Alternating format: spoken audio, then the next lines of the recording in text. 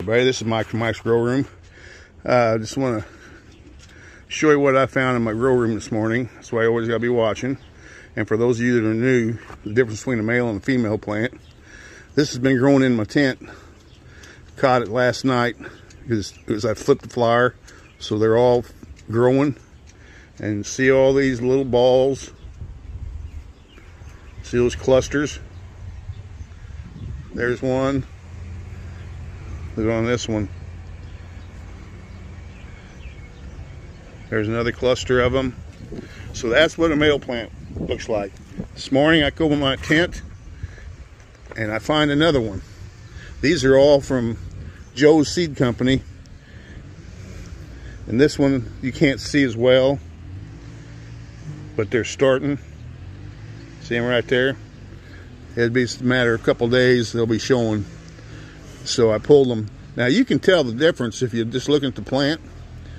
I'm going to take a shot. You can see how this looks like here when you're looking down at it. This is the flower site, basically what you'd call a flower site for the male. On the females, it's nice and round. It's got a round middle and then it's rounded out. On the male plants, they go straight up like this.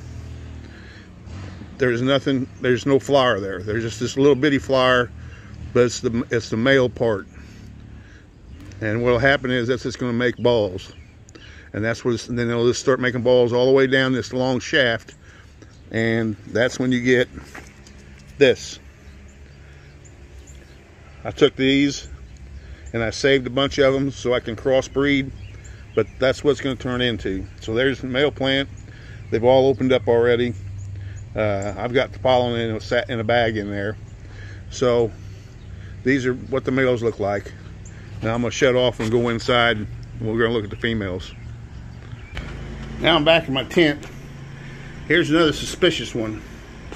You see how skinny it is? It's starting to throw a little couple hairs here, but I believe it's going to turn out to be a male. Now the females, look down at them. See how they're rounded? They're well rounded. They have a center, then the leaves fan out. Whereas if you look at this, it's just sticking up and it has a couple fan leaves and that's it. See the difference? There's the female and there's the male. There's a big difference in the way you look at them. I don't know what it looks like on camera, but you can tell. So that's probably going to be a male. And I got another one. I think that's it. I think this is the last one. And again, it's from Joe's Seed Company. I ended up planting, I think, 4 of his. I think all 4 of them come up, going to be males now. So there's a difference between male and female. One way to check. Look for them balls. But this is the early sign. You can see hairs. And you look right at the junction. Right here.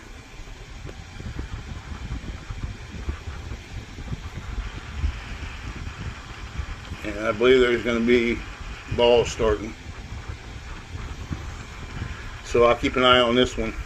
Not 100% sure, but I'm 88.8% sure. How about that?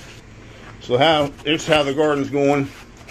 They're almost all up through the first scrog net.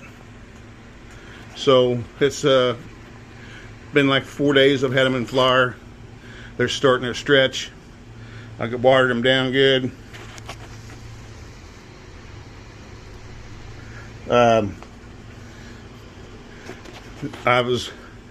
Had to go 2 days without watering because my pH meter broke, and I ordered me a new one. It's not Vival Sun. I forgot the name brand of it off the top of my head, but it's nice.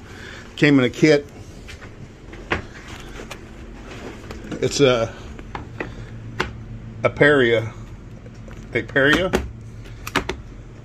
Comes with a little box.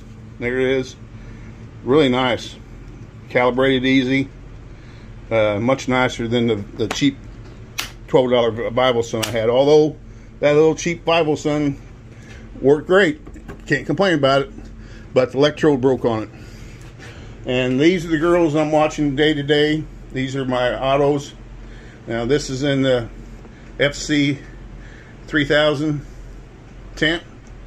That's the new light that I just got from MARSHYDRO. So as soon as I get these out of here and get them cured, or get the curing process started, I'm gonna fill this back up with autos that are in my other tent.